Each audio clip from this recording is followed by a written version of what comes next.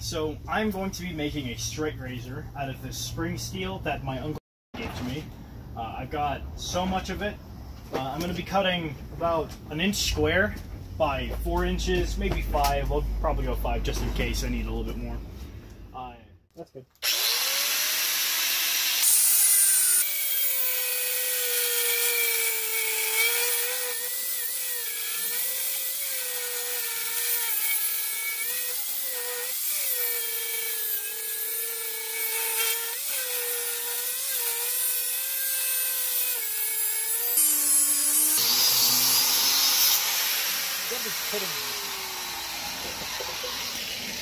It's so close. Come on. Oh god. It's coming. Got it. Woo! And kabam.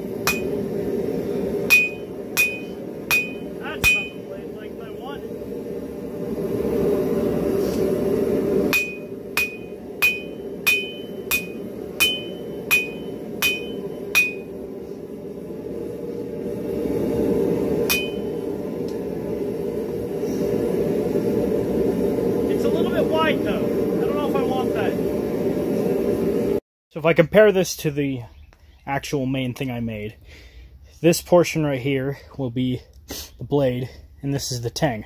Later I'm going to punch a hole in here, but I need some grinding done on this, and I need some profiling done. I'm going to cut this shorter, because this is really long, and I need to begin to outline where my bevelers are going to be. My bevelers. I can't English right now. But here's what I'm going after. And this, I think, is getting pretty close to that. So I'm gonna go ahead and get back.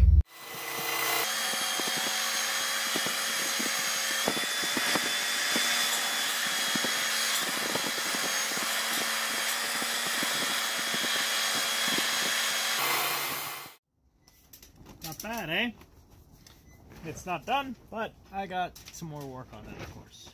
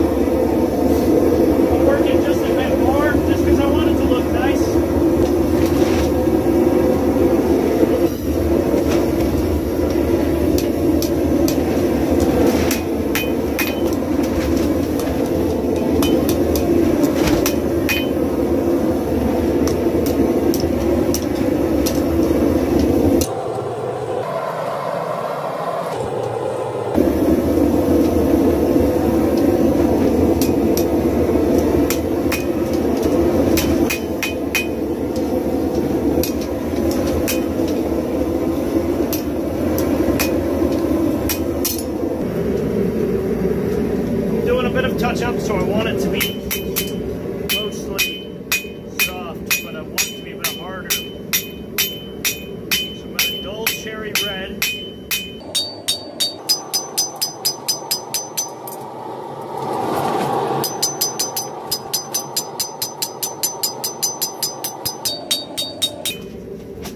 Yeah, I'm a bit too aggressive with the hammer, but I can work it in.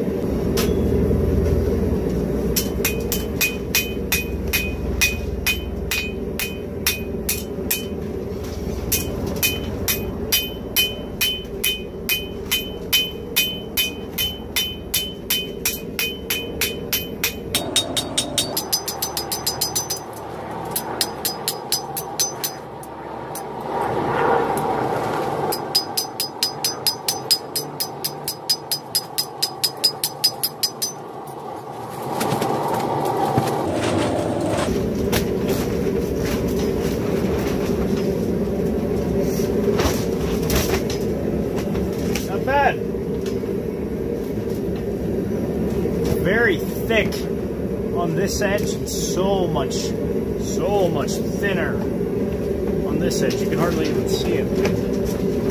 But yeah, metalworking is very important. my touch mark is this piece right here, my stamp I made a while back, and this D. And it's two of those, almost like Mickey Mouse.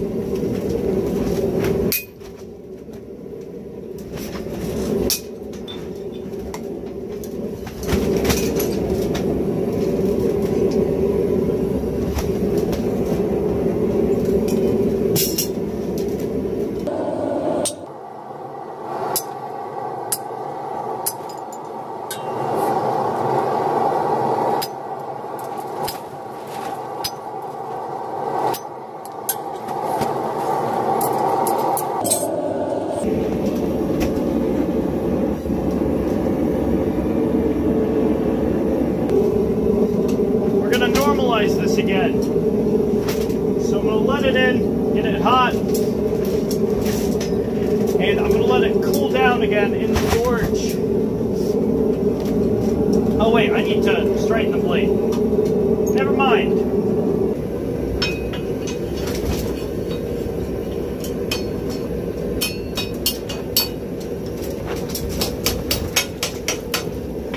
I like how I'm using a pair of tongs when I have a ton of hammers literally behind me.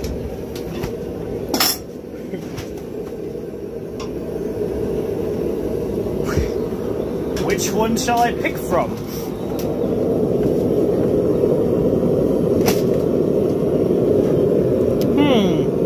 Hard choice. I think I'll use the tongs. I think that's all I'm going to do for recording for today, because my phone is about to die. I'm going to go ahead and place this from its cocoon and go ahead and put it back in the fire. There you go. I'm going to let it normalize one more time and then be done for the bit. So, I'll see you after that.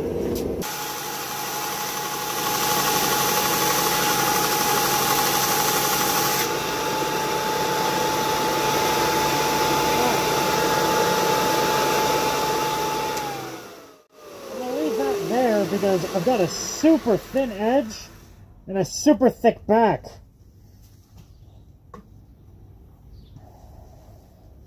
And you can see how steep it gets. That's good.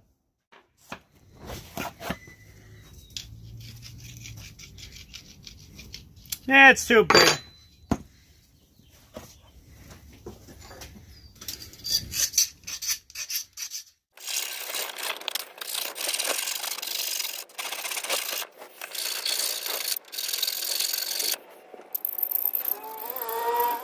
Alright, I think it's time to re-stamp these because I completely lost the letters of my touch mark. And I almost lost it here. So I'm just going to re-stamp it and then I think I'll harden it.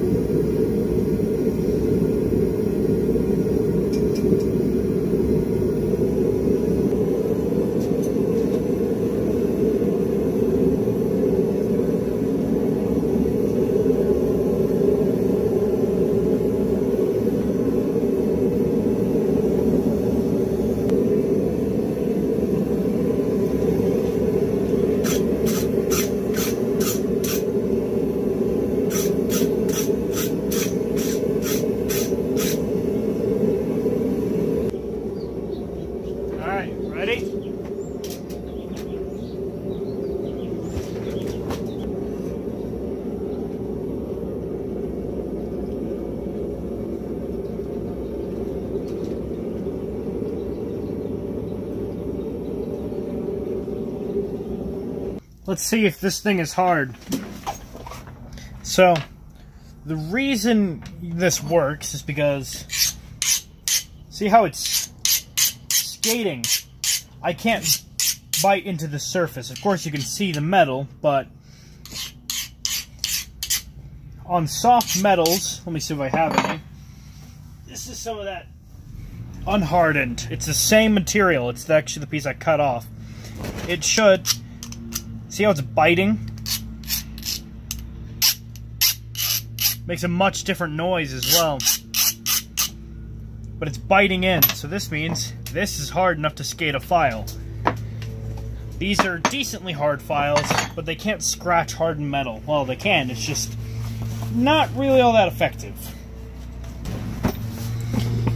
So yeah, I'm going to go ahead and temper this knife in an oven. It's about 400 degrees.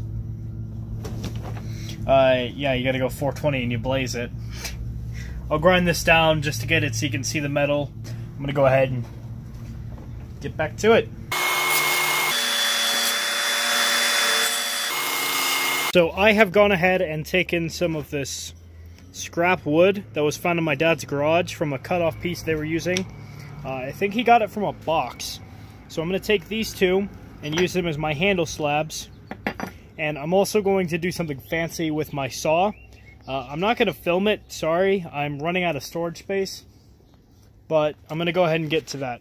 So, I skipped ahead and I did not film a lot of what I have done. I have taped up the blade and sandblasted this part. I'll probably show a little bit of sandblasting this back edge. It's really difficult because this thing is extremely foggy. It's not easy to see through, but I've also gone ahead and done the handle, which I'm going to stain. I didn't get any of the filming, but I took those slabs I was talking about, drilled a hole, drilled another hole, glued in between the piece of wood I need, and it fits together really well. So, I'm going to sandblast this up because it looks much nicer this way. I want the blade, come on, focus, to have a different finish. I want the blade to be smooth and clean and pristine and like a mirror polish. And I've gone ahead and given this a rougher look, but it's sandblasted, so it has a really interesting like grain pattern.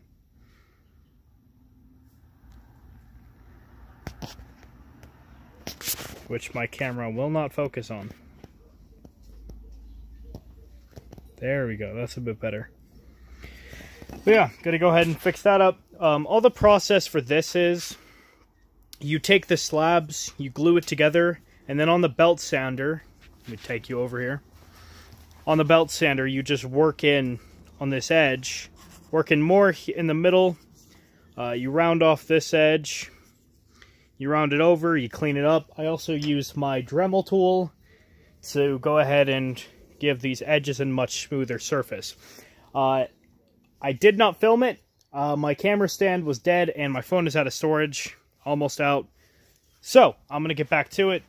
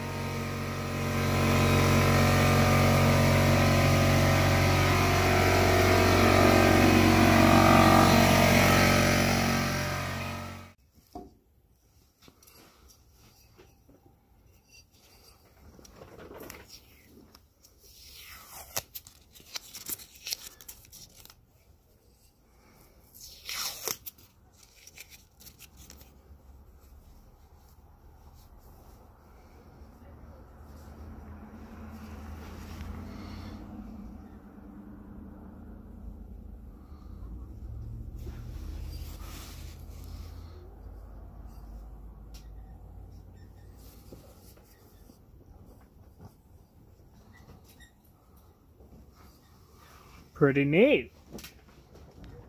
I like that. That's really cool. Anyway, sorry about that. Alright, so I left this in overnight. I glued it up. It was a little dark, so you wouldn't have seen it anyway.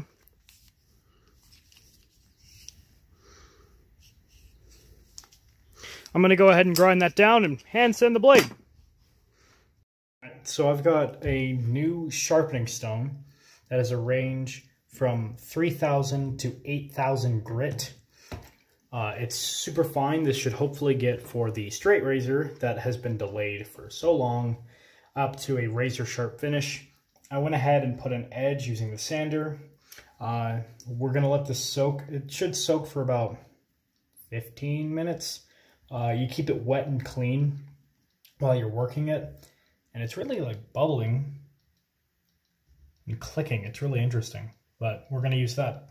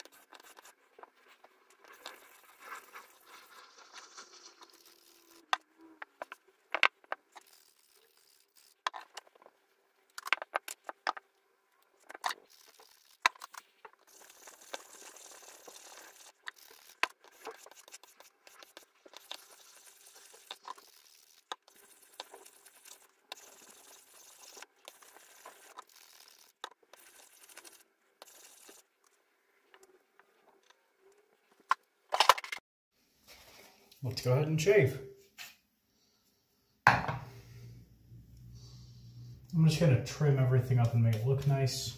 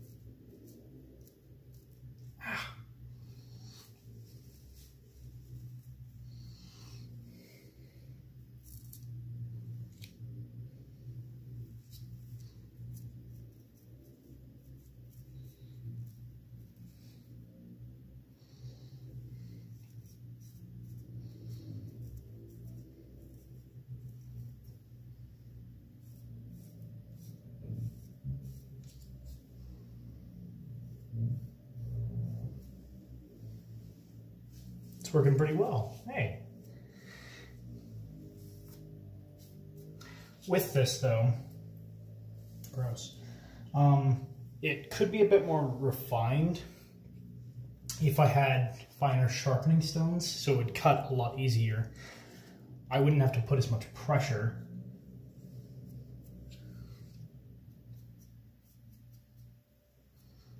It's cutting smoothly.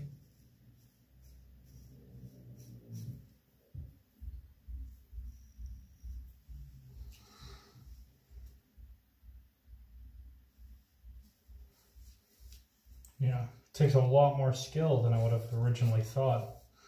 It's kind of impressive, honestly.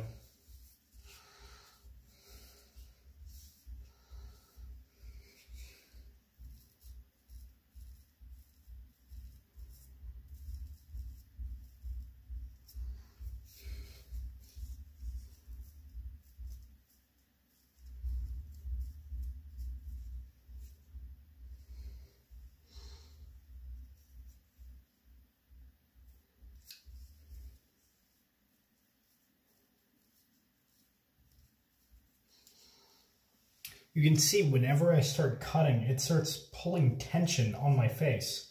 So I have to put tension in other places to prevent that, so it cuts easier. This is so weird.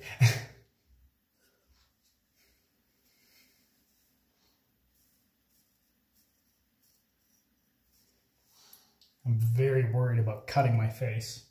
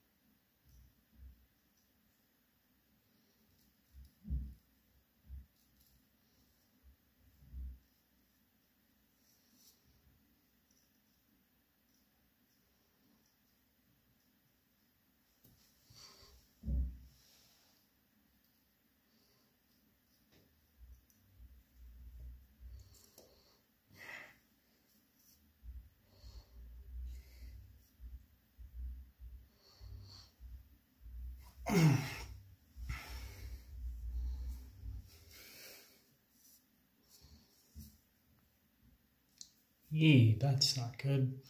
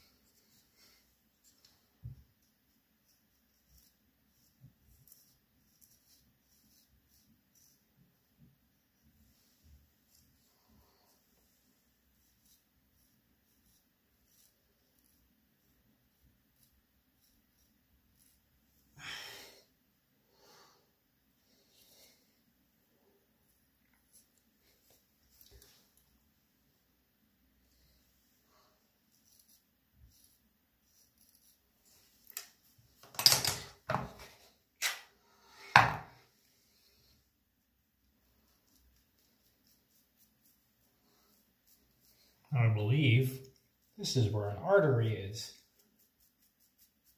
So if I'm not careful, I could kill myself here.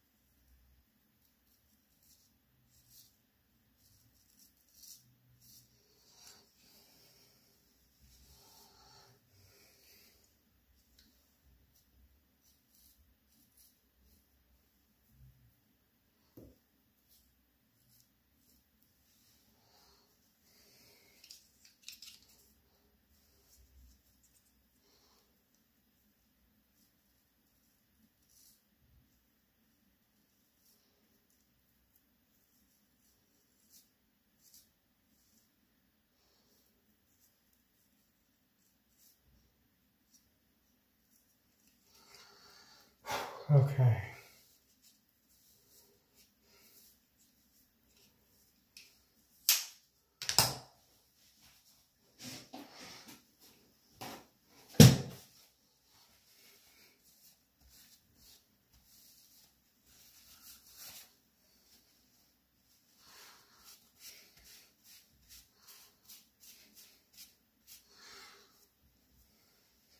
Yeah. So that's proof of concept that it works.